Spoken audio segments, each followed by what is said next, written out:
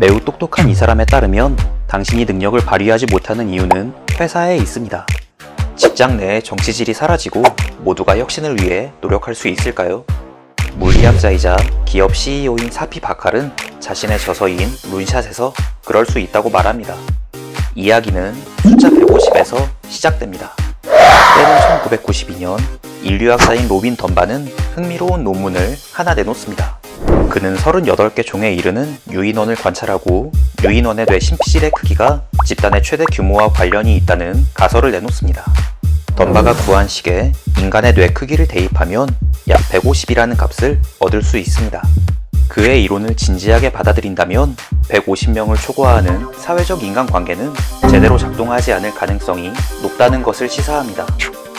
덤바 리밋으로 불리는 150은 사실 여부를 두고 많은 논쟁을 불러일으켰지만 조직 단위로 움직이는 군대와 기업은 150이라는 숫자를 꽤 진지하게 받아들이고 있습니다. 사피 바칼은 덤바의 발상에 주목해서 여러분이 창의적으로 일하기 위한 회사의 최대 인원수를 구하는 방정식을 만들어냅니다. 그의 방정식에는 4가지 요소가 있는데요. 지금부터 그 요소들을 하나씩 살펴보고 여러분의 회사에 이 식을 어떻게 적용할 수 있을지 마지막에 이야기해 보겠습니다. 첫 번째 요소는 관리 범위입니다. 관리 범위는 한 사람이 직접 관리하는 직원의 평균수로 정의됩니다. 여기 전체 사업을 총괄하는 사장이 있습니다. 그리고 이 사람은 2명의 관리자를 데리고 있습니다. 관리자는 각각 2명의 실무진을 관리합니다. 실무진은 또 각각 2명의 부하가 있습니다. 따라서 이 회사의 관리 범위는 2입니다. 직원 수가 약 100명이라면 사장부터 직원 사이에 수많은 계층이 형성됩니다. 올라갈 직급이 많을수록 연봉도 올라갑니다. 관리 범위가 작아 계층이 많이 형성된다면 승진에 대한 욕망이 커지고 정치질을 부추깁니다. 관리 범위가 10이라면 어떨까요? 사장의 밑에 10명의 실무진이 있고 실무진은 각각 10명의 부하 직원을 데리고 있습니다. 이 경우엔 단지 3개의 레벨을 가진 피라미드가 만들어집니다.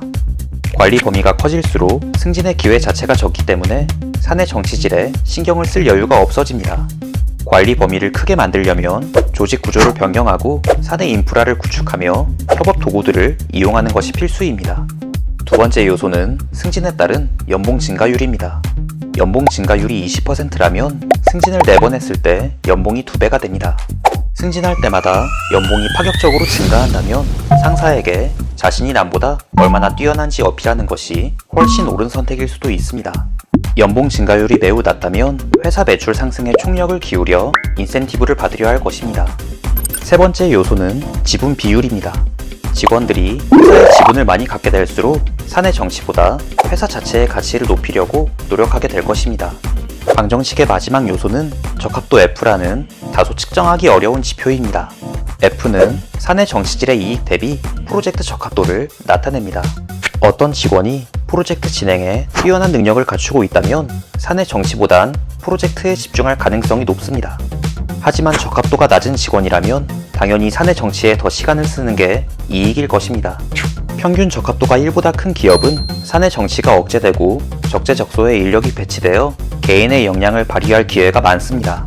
직원 교육이 제대로 갖춰져 있지 않거나 개인의 역량을 고려하지 않고 업무를 할당하는 기업은 적합도가 1보다 작습니다.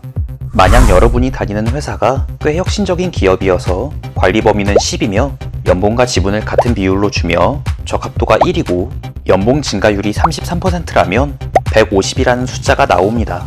이 공식에 따르면 혁신적인 기업조차 150명을 넘어가는 순간 사내 정치질이 시작되고 조직을 분리해야 하는 순간이 옵니다. 여러분이 다니는 회사의 지표들을 나름대로 추론해서 계산한 값이 실제 직원의 수보다 작게 나온다면 여러분은 사내 정치를 겪을 수밖에 없는 상황에 놓인 것입니다. 개인에게 창의성을 강요하기보다 회사의 구조가 변하는 것이 먼저입니다. 준비한 내용은 여기까지입니다. 영상이 유익했다면 구독과 좋아요로 응원 부탁드리겠습니다.